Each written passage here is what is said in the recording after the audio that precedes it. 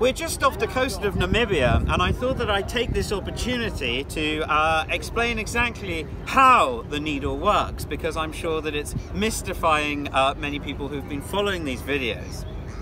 So, this dipping needle, built in the early 1840s and kindly lent to us by the Polly down in Falmouth, was the design of Robert Weir Fox. It has two purposes: to measure the dip of the Earth's magnetic field, and then to measure its intensity. Now, the dip is relatively simple to measure. All you have to do is find out where the north is. You point the needle in the direction of the north. The needle will then dip relative to the Earth's magnetic field.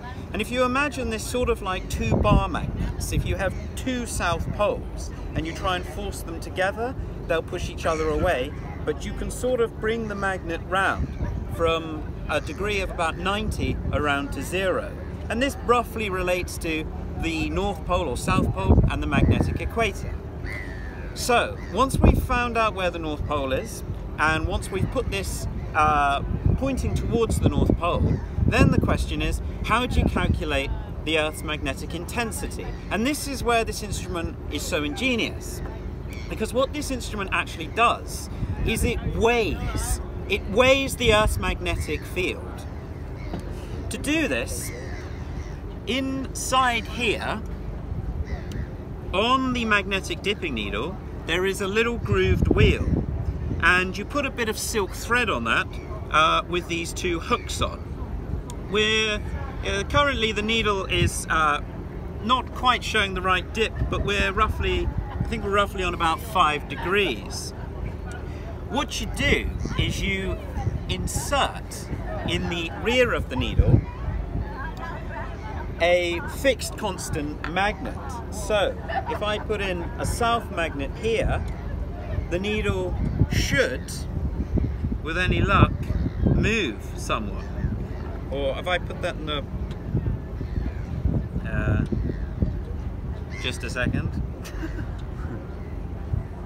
It is oscillating slightly.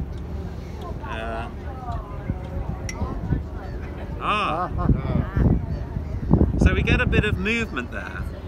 We get a deflection which is caused by the application of a fixed constant magnet. Then what you do is you open up this here and you use these tweezers to apply incredibly fine weights from this little box here. Now, these are measures of a grain. There's some grain weights, half grains, quarter of a grains. It goes down to 0.0125 of a grain. And you keep adding these to the hooks to bring the needle back to the dip of the Earth. And what you've done there is you've converted the deflection in degrees into a measurement of weight in terms of grain. And that is basically how you measure the Earth's magnetic intensity.